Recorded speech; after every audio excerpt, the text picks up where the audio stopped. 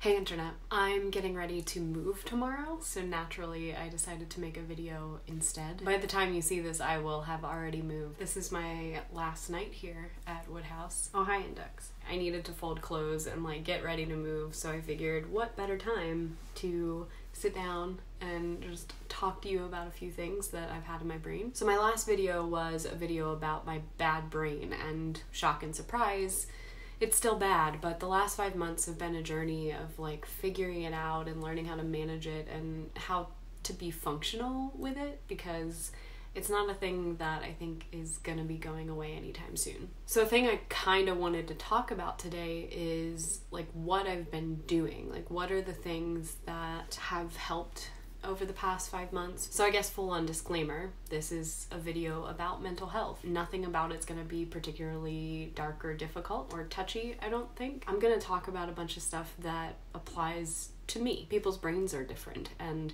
people are dealing with different things. I'm specifically going through some stuff that I don't think a lot of people are going through. Some of these might not be applicable. So yeah, I guess just be aware that stuff that works for me might not work for everyone. Kat, you were just going for it with the purring. So first and foremost, about 5 or 6 months ago, I hit a major crisis point, and that was the thing that finally forced me to look at more serious interventions. There wasn't really another option. It kind of got to this place where I was like, okay, I can't deal with what's going on here. I need some external help. And that thing was therapy. I've been talking to a lot of people who haven't ever gone to therapy, and I know that this was a thing for me, but my general feeling was therapy's not going to tell me anything that I don't already know. I psychoanalyze like crazy. I'm always thinking about what my brain is doing and what's going on. How is talking to someone going to do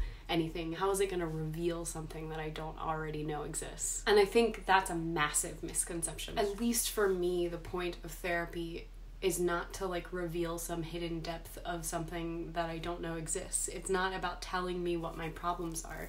It's about managing those. It's about building toolboxes of skills so that when I am faced with my issues, I have things that I can do to help mediate them. And I think it's important to note that nothing's going to help you if you're not open to being helped.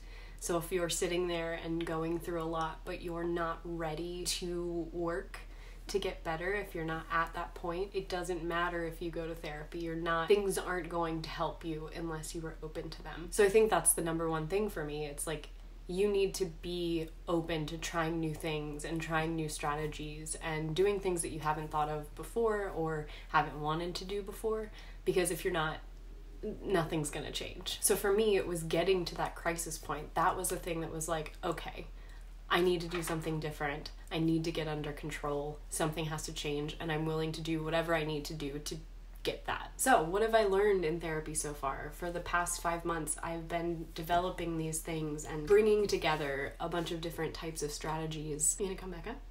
Yeah, I thought so. I felt like I went into therapy having a pretty good understanding of what my issues were, but knowing that I have issues versus having the words to describe them is a different thing. And so the first thing is that I learned to recognize cognitive distortions, and I talked about that in the previous videos. I started getting these red flags when I would feel things happening and being able to stop and say, no, this is a distortion. This is not actually reality. And so spending a lot of time stopping and saying, is that accurate? Is that true? That's been a huge part of being able to manage my thoughts. One of the most massive strategies that I've been utilizing for several months now is distraction. And I think when you first hear about this, and I know when I first heard about this, I was like, no, this is super unhealthy, because I don't want to just step away from my problems. I don't want to not look at them or deal with them. That sounds inherently bad. In talking with my therapist, got the chance to feel better about that, because when I'm in a heightened state of emotion or anxiousness or just being really upset, that's not helpful. So trying to go through and process things in that state, it's not going to be successful. And so a really important thing that I've learned is when I am overstimulated and overly emotional, that I need to step away. I need to read a book or watch a TV show or listen to music and take some time to calm down before I can go in and try to process those things, and that's okay. The next thing is understanding your whole health situation, because your brain isn't separate from your body, and a lot of times the things that you're eating and doing and the patterns that you're in, they can affect your mental health. So things like not getting enough sleep and not drinking enough water and not eating the right things. And for people like me, hormonal cycles are huge. This is a thing that my therapist and I talked about really early on, but I went to the doctor, like the regular GP, and I got like a full series of tests done and looked at the different things that, you know, I have issues with. I have chronic migraines and I have intense hormonal mood shifts. So one of the things that we decided to do was put me on hormonal birth control as a way to potentially regulate those intense mood shifts that happen during certain times in the menstrual cycle. That kind of ties in with this next part, which is communicating with your therapist. When something isn't working for me or when I need something, I've said something. And my therapist is very good at checking in and making sure that we're doing a thing that works. The first day that I went to therapy, I went right in and I said, this is my goal, like this is what I'm looking for. Thinking of you and your therapist as a team where you need to be communicating and you need to be able to trust each other, and everyone needs to have all of the information. In addition to communicating with the therapist, I found that it's really important for me to communicate with people around me, knowing my limitations in social situations and knowing what my needs are. If there are people that are close to you who are going to be confronted with some of the things that you're going through, it's good to maybe like put out a warning or say like, hey, sometimes this happens and this is what I need if you're, you know, willing and able to help me with this. And realizing your limits is kind of part of that. Recently, I've gotten invited to a thing and it's just not a thing I can handle at that time. And so being able to communicate that and feeling safe and comfortable to do that, and also being honest with yourself about what you can and can't handle. One thing that I'm working on right now is this concept of radical acceptance. So when things are going wrong, I have a habit of just like immediately trying to jump into fix-it mode and like make everything better and not accepting that that's the way that things are. And if I'm unhappy, I can't accept that this thing is happening that is making me unhappy. And in the past couple months, I've lost a lot of things. There are certain things that have changed in ways that I can't control. Other people have made choices that have affected me and I can't do anything about them. And sometimes a person chooses a thing and you have to be like, this sucks, but that's the way that it is. Learning to accept the situation that you are in and moving forward, understanding that that's the situation,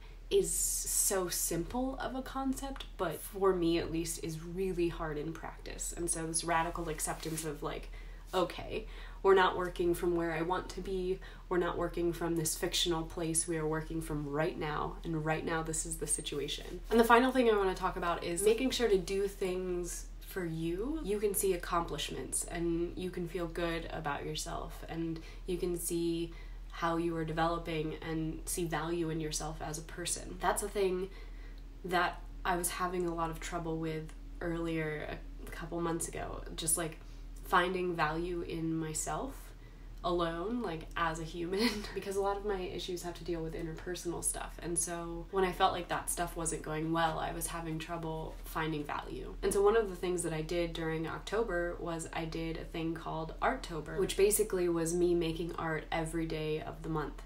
And some of the stuff I really liked and some of the stuff, I feel like it could have been better. But in general, I felt like I was developing a skill for myself. It was a thing that I was doing for myself. I took time out of my day that specifically was for this thing, and I could see the progress that I was making. It took me an embarrassingly long time to finally start making time for myself and like being okay with being alone and being okay with not having things to do with other people. Once I was able to do that, once I was able to find this thing that I was excited about doing on my own, suddenly evenings where I didn't have anything to do weren't failures. It was, oh my gosh, I have this time to practice this thing that I really want to get better at. I'm at a place now with things where I feel less unstable. I feel like I'm able to manage things. I feel like for the most part, stuff is still coming up. I still have these unhealthy thought patterns. They're not going anywhere. It's still